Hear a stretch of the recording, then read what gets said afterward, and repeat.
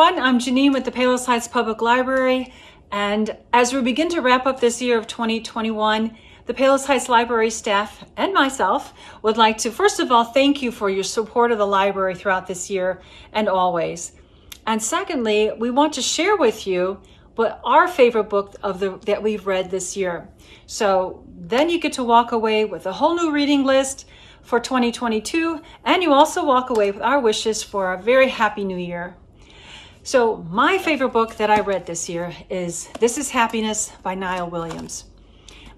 He's an Irish author, and he takes us to this remote rural village in Ireland called Faha, just as it's about to change with the introduction of electricity. Finally, they're the last little village in Ireland to get electricity in 1950s Ireland. So the author uses his eye for detail and his incredible lyrical language to talk about the triumphs, the failures, the traditions, the paradoxes, the joys, the loves, in this incredible cast of characters.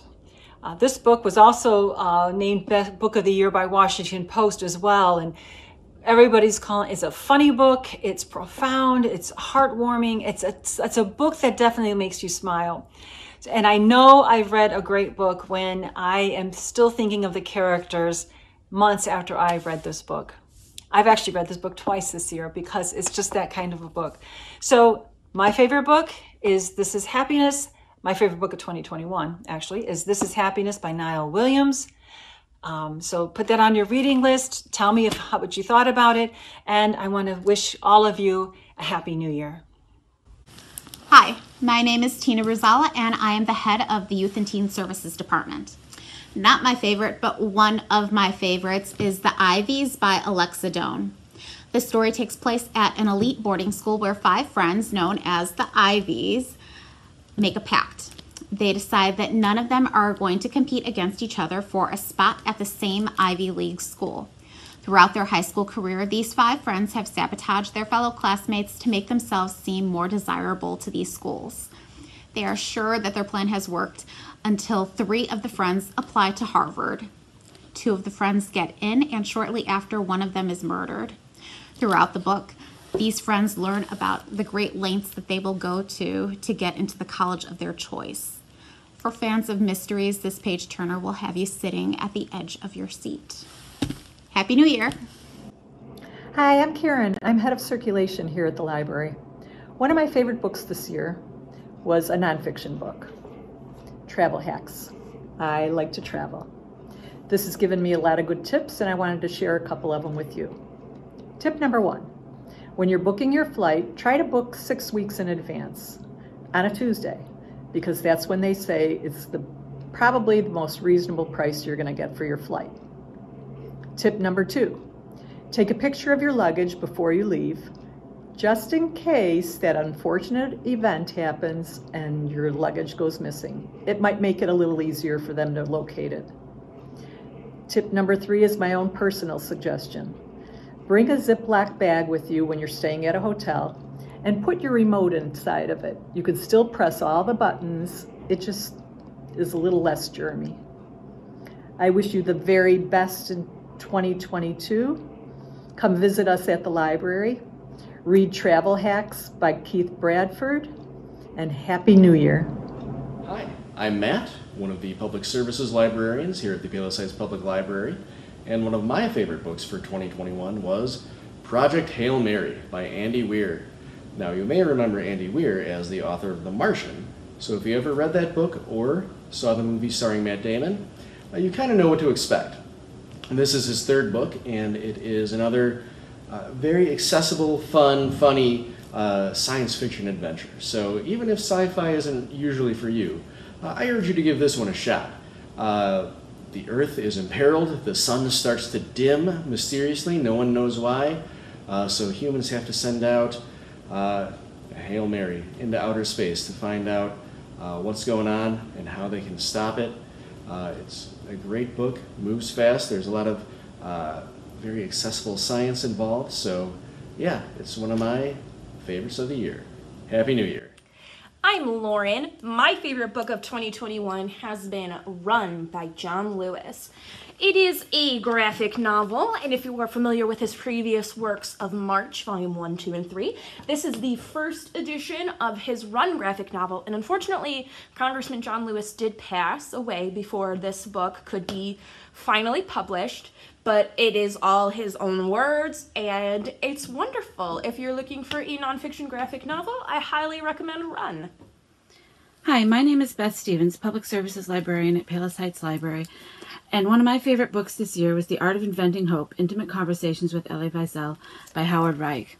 Howard Reich is a former arts columnist for the Chicago Tribune whose parents were Holocaust survivors.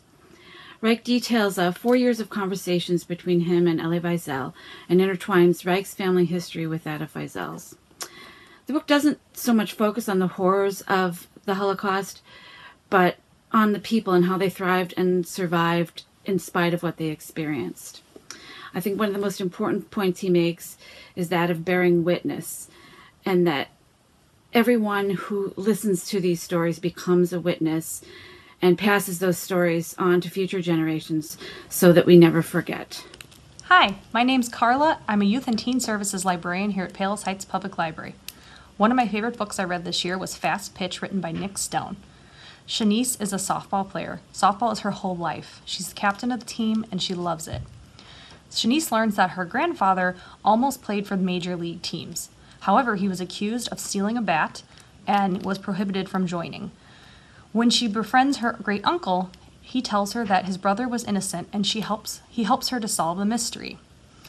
Unfortunately, her grandfather faced racism, and she's determined to correct the wrongdoing that happened to him. I recommend this book for sports fans, readers who like familial ties, and a little bit of mystery. The other thing about this book that I like is it connects back to Nick Stone's other novel, Clean Getaway. I hope you enjoy this book and have a happy new year. My name is Christina, and I will be talking about The Last Green Valley by Mark Sullivan.